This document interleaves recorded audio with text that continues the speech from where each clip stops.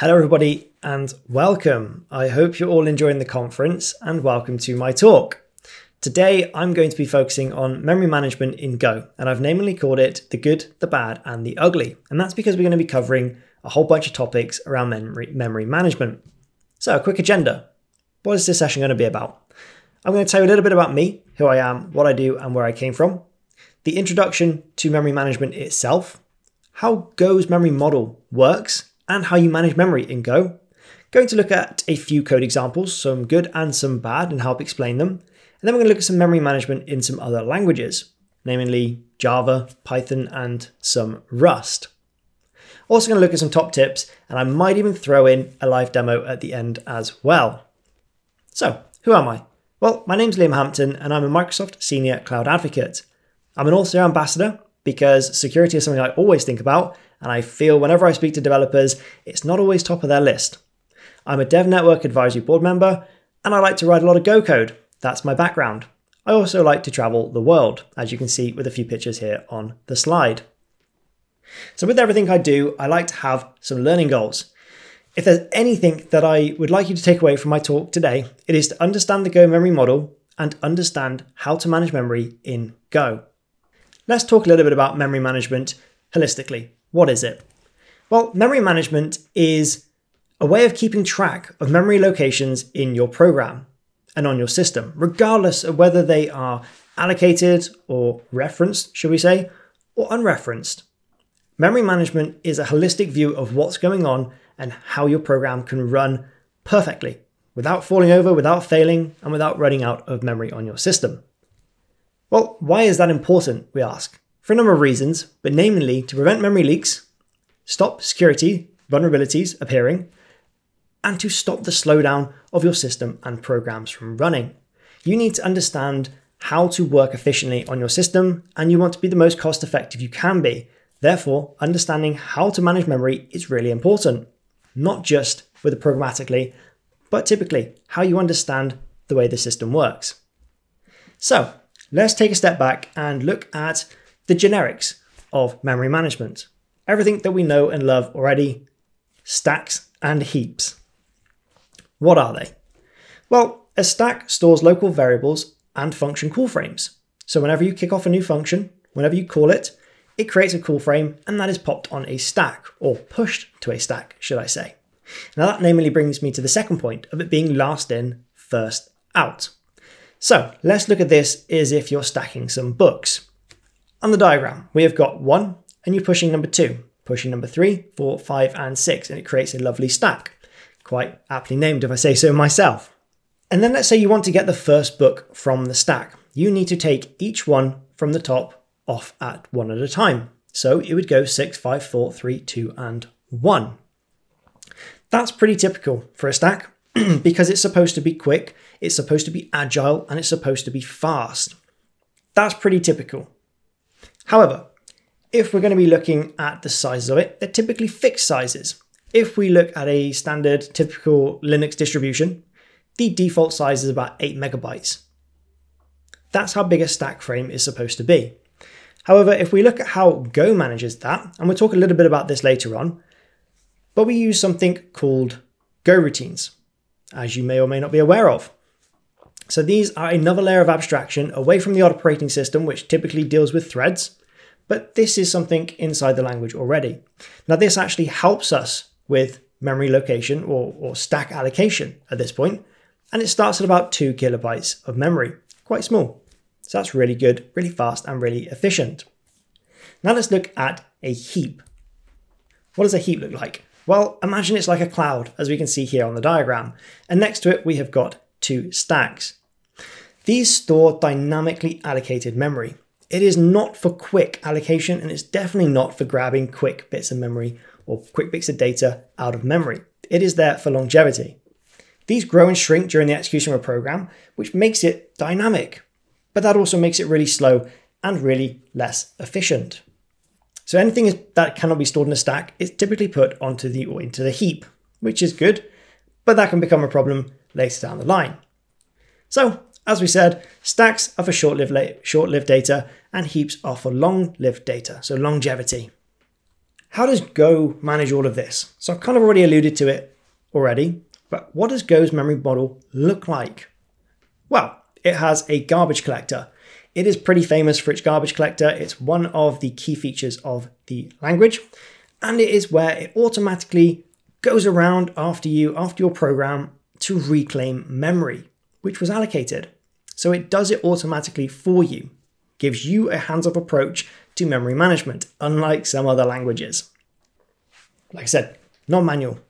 It reduces security and leak risk. Now, this is really important. One of the key problems that we have with memory management as it stands is security vulnerabilities. Understanding how to close connections, how to close sockets is important. Understanding what happens to your memory when you're allocating global versus locally scoped variables is also really important. This helps to prevent the leaks and security risks that you may see. The garbage collector, like I said, runs around after you and helps to free up the dereferenced memory for you.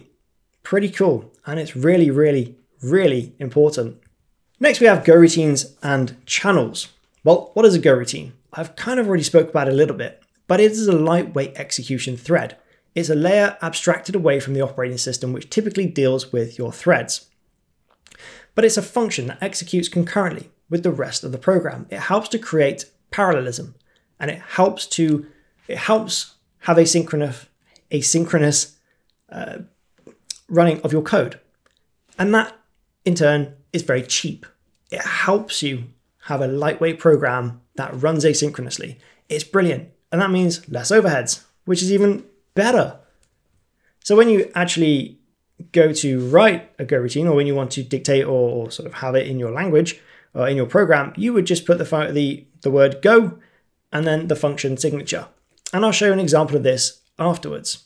What's a channel? Well, a channel is the transportation between the two Go routines or more Go routines that you may have. It's a communication means. It actually allows you to take data or send data to a channel from a Go routine and then pull it off again. So it talks to one another. Because what's the point in having a Go routine that's processing some data and another Go routine processing some more data and them not being able to communicate? Well, this is exactly what a channel is for, and it helps to prevent race conditions, locks, and other synchronization problems that you may face.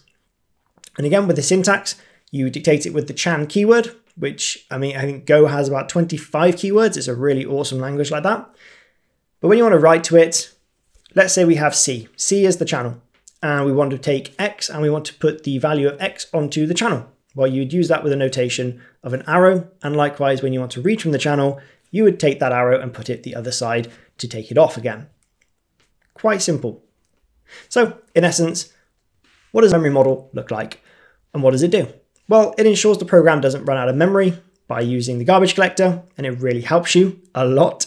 It allows Go routines to communicate safely and keep good state. Therefore, it is perfect to run your parallel code.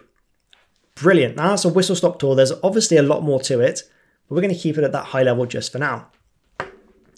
How do you manage that memory? So once you have looked at the garbage collector, we have looked at Go routines and channels, how do you manage memory in Go?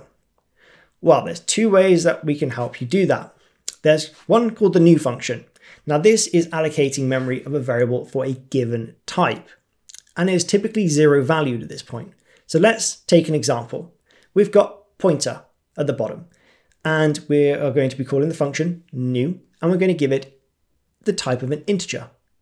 Therefore, if we want to get the value of pointer, well, then it's just going to be zero value from beginning. And the second way is to use the make function. Now, this is allocating memory for data structures. So if you want arrays or slices, maps, channels, and you then want to use them straight away with a default value, this is when you use the make function. Again, let's look at an example. We want to make slice. So we say we want to declare a slice, and we want to give it a default value of an integer slice with the values 3 and 5. Now this is how you would do that, and this is where you'd use make. So you'd use new when you want to initialize a variable and then use it later on in your program, which is totally fine. And then you can use make when you want to create a data structure and use it straight away. Also fine. Two really good ways to help with memory management in Go. So what about memory leaks? I've said it a few times and I'm going to say it again. Memory leaks are bad. Now, how can we avoid them? What is it? Well, a memory leak is typically when you have a memory allocation that is referenced, but it's no longer needed and it's not freed up. So this can eventually cause your program to crash or slow down your system significantly. This is really bad, and we don't want to come into any of these, and there's ways to avoid them, but let's look at some typical scenarios of when you'd come across this. So if you're not terminating a Go routine completely, or properly rather, this can continue to hold on to allocated memory, and it just holds it. It doesn't do anything with it. It's just there, but that memory block is now stuck. You're not freeing it up. Now imagine if you had a number of Go routines doing the same thing. Well, then you'd have a memory allocation of this much, and it would eventually fill up bit by bit, causing a problem later down the line. So if somebody else or another routine wanted to use a piece of memory, well, then it can't because it's already taken up. What do you do? Well, it's just going to fall over. Secondly, another really common mistake that I see is assigning global variables and never using them again. And I'm going to show you an example in a moment. But you never want to assign a global variable and do nothing with it. You always want to clean up after yourself. And it doesn't always happen. Again, a scenario of a memory leak. And of course, the famous infinite loop. You're going to be taking memory upon memory upon memory, and you're not going to be doing anything with it. It's just going to be dormant. That is a classic example of causing memory leaks. What tools can we use then? Well, there's a few that we can use, and the Go toolchain has a really powerful one, pprof. And this is basically a built-in package that can be used to analyze and understand the Go language and your functions. And I'm going to show you an example, hopefully, at the end. How can you personally help as a developer? Well, there's a few things. Now, number one is pretty obvious. Be vigilant. Don't use global variables if you're not going to allocate them and deallocate them efficiently and properly. You want to understand the code that you're writing, and you need to understand it properly. And secondly, the defer keyword. Now, this will help to reduce leaks with files, sockets, database connections, anything that you do not want to leave open. If you are opening, I don't know, say a file, and I'm going to show you this in a moment, you're going to want to close that file, regardless of whether the function is going to pass or not, or whether it's going to complete. So let's have a little look at some code. Here's a good example of the defer keyword. In this bit of code, we're opening file.txt. We're then going to check for an error, which is pretty typical. And then we're going to defer the closure. Now, this is the really important part. This file.close will execute after the surrounding function, which means that even if it fails, even if that function fails or doesn't complete processing properly, the file is still closed. Really important because we don't want to leave that open. That's when we use defer keyword. Network connections, database sockets, files, things that you don't want to leave open. That can also create security vulnerabilities at that point. Again, not something we want to do. The next one, garbage collector. What are we doing here? Well, we're creating a struct called myStruct of type struct, and inside there we have got data, and that is of type byte. So it's a byte slice. In the main function, we are declaring it as a variable. We are then going to allocate it with about 100 megabytes. Really, really good example of the garbage collector, because once this is completed, once this function ends, it's then going to clear up after itself. The garbage collector can reclaim that memory that myStruct has been allocated at this point here. So once it's completed, whoop, done, and it will clear it off. Perfect. Now, let's look at some bad examples. In here, we are declaring a global variable of data, and it's of byte, it's of type byte. Inside the main function, we are giving it, again, 100 megabytes. However, once it's completed and once it's finished, we have still got a problem because that global variable is still there. So how do you fix it? Well, you move that data allocation into the function. You give it a local scope at this point. We don't want it to be global. We don't want it to exist outside of this function because it's never going to get cleared up.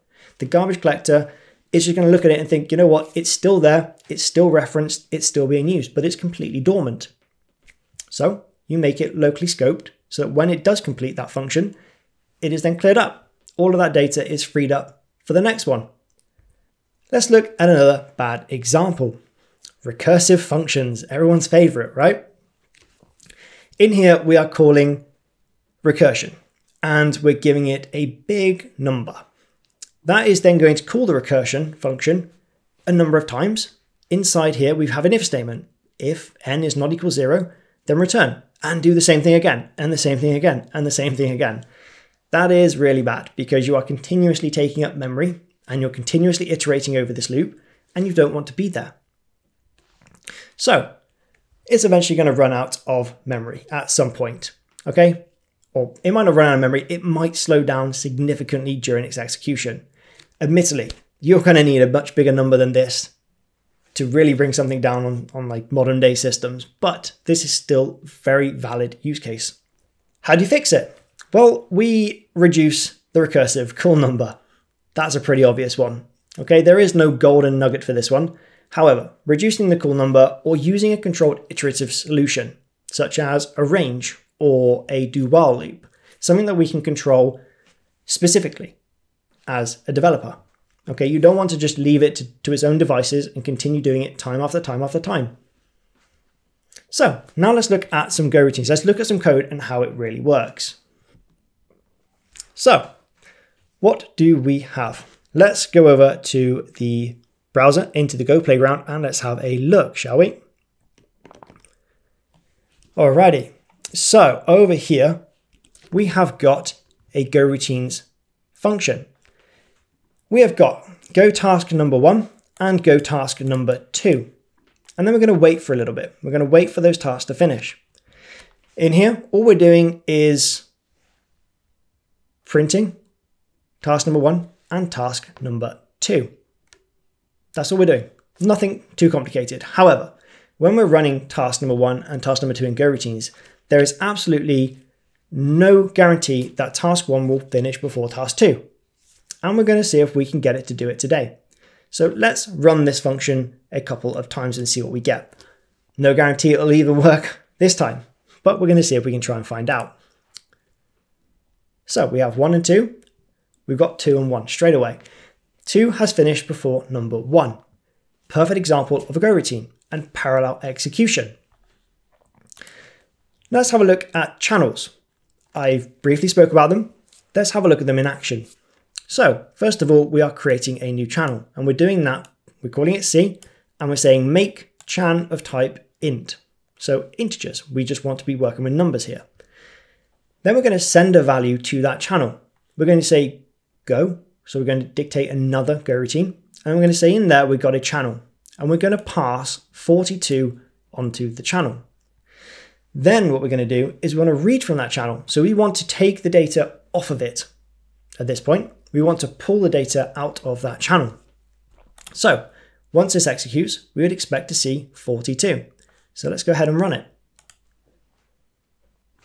And of course, we do. Now the next one is where we're taking it down just a little bit deeper. And we're going to look at pointers and referencing with memory addresses. We are saying Liam's number is equal to 27 as an integer. We are then saying the variable of pointer is equal to the memory location of Liam's number. And then we want to print them out. We want to print out the pointer, which is going to be the memory reference or the memory location. And then we want to print out the pointer of that. So then we actually want to print out the value. Then we're going to look at a little bit of arithmetic. We're going to do the reference of pointer is equal to pointer, or the reference of pointer plus 2. And we would expect to get a numerical value. So let's print that out and see what we get. So we go ahead and run it. And down here, we can straight away say that the value of pointer, so this line here, line number 16, is the memory address location. And then we have another one. Line number 17 is 27, the actual data at that memory location. And then we're just going to do a bit of arithmetic. So we're basically saying, substituting the values in, 27 is equal to 27 plus 2, which equals 29. That is how we're going to be working with memory locations and pointers and references. And you do that with ampersands and little stars. So that's a really good way to look at how you can dictate and manage memory in your program. Okay, you don't want to be overwriting the wrong values. You also want to keep a true value at some point, and this is how you work with them. So let's go back to the slides.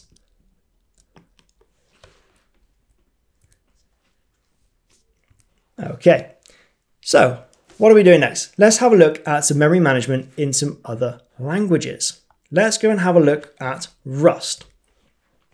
How does Rust manage memory? Well, it's a little bit different to Go. Rust uses ownership and borrowing, a completely different approach to how Go works with its memory. So ownership is where a piece of data basically has a single owner that is responsible for managing its lifespan. So it's deallocated by the Rust compiler automatically, completely different. And borrowing is the idea that a piece of data can temporarily be borrowed by another piece of code, but it must be done in a way that guarantees its safety and integrity. So again, it's got a real tight security on its data of how it's passed around and where it's passed around, but it's a really different concept of what we're used to in Go. So let's have a look at an example. On the slide, I've got a main function and we have got a string. So let's say we're giving s the value of string and it's going to be hello. Then we're saying we want to calculate the length, but we're going to pass string into that function, but we're only going to give it a reference of string. Now we're borrowing the initial value of s. With the ampersand, we're passing in a reference to calculate length. From there, we're going to take it in. We're still using it. It's still locally scoped and it's still only a reference. We're just borrowing that version of s. And then we want to give it an output. So it passes it back into the main function, which is still accessible because it's owned by the main function. And then we're going to print out the value. So it says hello is 5. So 5 characters. That is how Rust is working with its memory allocation. It passes by borrowing and ownership. Completely different to Go. Then we're going to have a little look at Python. Now Python's somewhat similar. It uses a garbage collector and it uses a technique called reference counting. So a reference is a way for a program to access an object in memory. Okay, so when a variable is assigned to an object, a reference of that object is created. This is how Python works. It also has a cyclic garbage collector, which basically periodically checks upon unreachable objects, or unreachable, unreferenced objects in memory. And then that's how it then frees it up. So if it can't call it, if it can't reach it, it will free it. And it also has a built-in memory manager. This cyclic garbage collector is sometimes a bit of a pain in Python because it runs in the background. And when it executes or tries to free up memory, it typically pauses the execution of your code, or at least so how I understand it to be. That can then cause security vulnerabilities and memory leaks. So it's maybe not the most efficient way, but it certainly works well in Python. And everyone's old trusty Java. It's actually really similar to Go in a lot more ways than people may think. It uses a stack and a heap in a very similar way. It has a garbage collector, which manages the memory on the stack and with the heap. And it uses a technique called mark and sweep, very similar to what I just said. It will go around and try and find all the referenced and all the allocated memory, and it makes a notation of it. Everything that it finds that is not referenced, it will then sweep away and get rid of. A little bit different to how Go works, because Go actually uses a stop the world technique, but that is a conversation for another day. So, what are my top tips for effective memory management? Use the defer keyword. It schedules a function to execute later, typically when the surrounding function returns. So always use it. This will help clean up your files, close connections, and release any locks that are still there. Number 2, use the garbage collector wisely. It's important to understand you have it. It's important to know it's there and it works in your favor. But if you are consistently creating and discharging lots of short-lived objects, it's going to make your program slower. something or too much of something good can sometimes lead to something bad. And in this case, you can run into that problem with Go. So be very selective of how and be very pragmatic when you are making decisions with your code. And number 3, monitor your memory utilization on your system. Use the tools that are available to you as a developer, such as utilities on a Mac, such as what I use. Use pprof, use the built-in tools, use the Go toolchain to help you create a more dynamic program.